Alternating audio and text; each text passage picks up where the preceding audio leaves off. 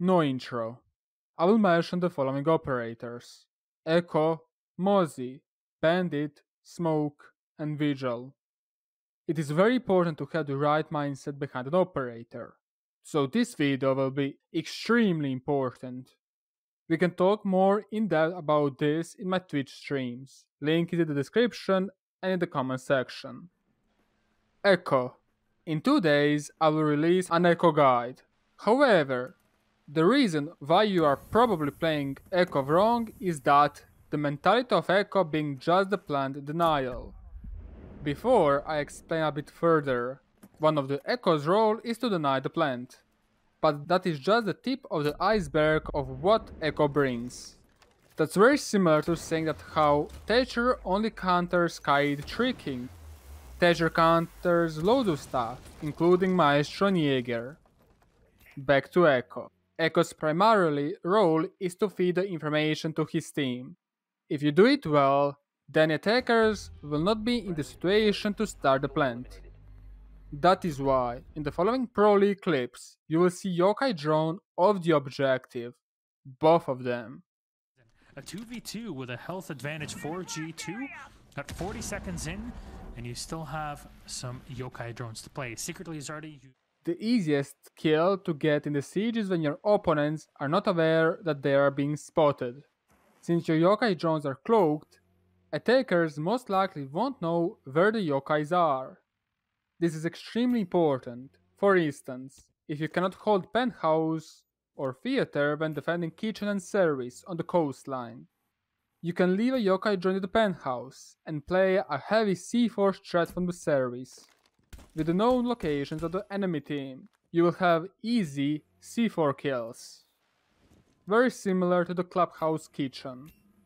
This is just one of the dozen reasons why Yokai drones should be mainly used for the intel, to help your roamers denying the map control, and just by the end of the round to stall the plant. I hope this example, as well as the Pro League clips provided, helped you to build a better mentality of Echo. Before going to Mozzie, the reason why you are most likely having the wrong mentality is because of the content creators telling you how to play an operator in a specific rank, or your friends. The worst tip you can receive is a tip when it works just in one rank, as that is the hardest bad habit to figure out the moment you end up in the higher ranks. Having said this, Mozzie's misconception is about the preparation phase. Let me start with a question. If you see in the preparation phase a pass by a door or a drone hole, what do? Do you, in the preparation phase, purposely enter there just to waste the pest? Or do you rather save your drone outside and try to go elsewhere? If your answer was that you don't go inside of the pest, which is a correct answer, as you're talking about the preparation phase, then you maybe can see where am I going. As a Mozzie, when you see a drone in the preparation phase, and both of the options are able, hijacking versus shooting it, what do? Assuming that you didn't hijack other drones, you should hijack the drone. Before reasonings, let's check 3 clips on the Pro League, or from the best player in the world, claimed by himself, Fabian. In the clips, notice how Fabian could have easily destroyed the drone. And on the other drone, he went to pick up one of the pests just to hijack a drone. I almost shot you. Obviously, the pro clip should just confirm that hijacking a drone is better than shooting it, especially if it is done on coastline, on a heavy information denial map, where having a pest acting as a jammer really helps. Okay, Mute beats Mozzie in the terms of denying drones in the most situations. If you are picking an operator just to deny the drones, you should go with the Mute unless solo queue.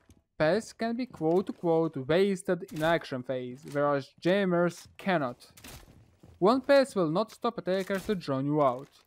They will have an attacker and a drone pushing you, and the moment there is a pest, they'll just get rid of it. Worst case, wasting it and using another drone. On the other hand, if you had intel on the attackers from where the attacker is pushing, you'll most likely get the easy kill on him, because we are now back to the echoes part. The easiest kills in the siege are the ones that your opponents are not aware of them being spotted out. Having a permanent and hidden intel versus possibly denying just one drone and 10-ish seconds, well obviously the intel wins. Bandit.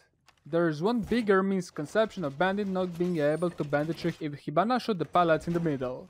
It is very much possible, and it's not even hard, unless the pallets that Hibana shot were the last ones. Then it is impossible to bandit trick. But usually, like on the clubhouse example, Hibana will use the first 2 Xeros on the wall, and that means you can deny her. As you can see, I will be able to do that. Now the bandit trick is outside, just to make sure that we are not cheating and that we are doing everything based on the timing. Another misconception about bandit, or bandit tricking more precisely, is Thatcher countering it. Thatcher does not counter bandit tricking. Simply put, bandit tricking was invented to stop Thatcher and Termite combo. Using 3 MPs, one after another, or whatever your calculations are, they won't stop bandit to bandit trick. You need an actual counter like Zofia. List of other counters? Check the top right. There is also Mozzie, Vigil and the smoke video on the top right corner. Speaking about the smoke, I will touch 2 things about the smoke. The first one is very similar to Echo, the mentality of stopping the plants. It is one of his jobs, but that's not the full story about him. Smoke is extremely useful to stop the pushes, which can mean to stop the plants. Also, there were some weird smoke setups on the other content creator videos, like the Willow one, that will hurt more your team than anything else. Please, be aware when doing the prep host for your smoke babes. However, the other thing is what I rarely see in the ranked people doing it, or even in the Challenger League, or lower teams, which is using smoke babes to force the CQB fights.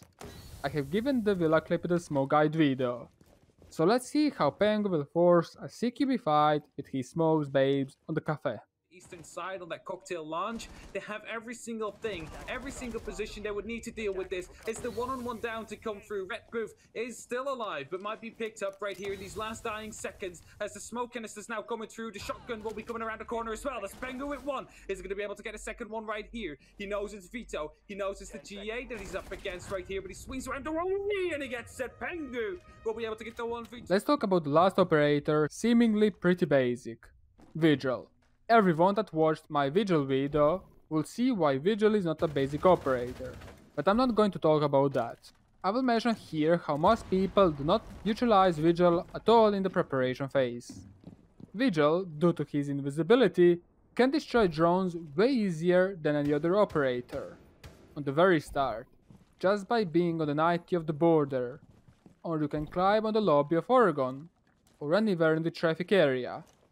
Since you're invisible, drones will not be afraid of going closer to you, and you will have easy time destroying the prepped drones. It is usually said that if your team gets more than 2 drones in the preparation phase, you have won the preparation phase. So, start winning the preparation phase with the Vigil. This is the same issue as the Echo or the Smoke one, not understanding how to play the operator to the fullest. Would you like an attack version of this video? Make sure to give this video a like then, as it helps the video a lot. Would you like for any specific operator? Comment down below for which one. Thank you for watching this video and staying with me for this long, and thanks all the patrons and YouTube members for making this video available. If you want to learn all the basics and advanced things about the siege, make sure to give me a like, subscribe and notification bell to get all notifications from my channel. Make sure to give me feedback down in the comment section below.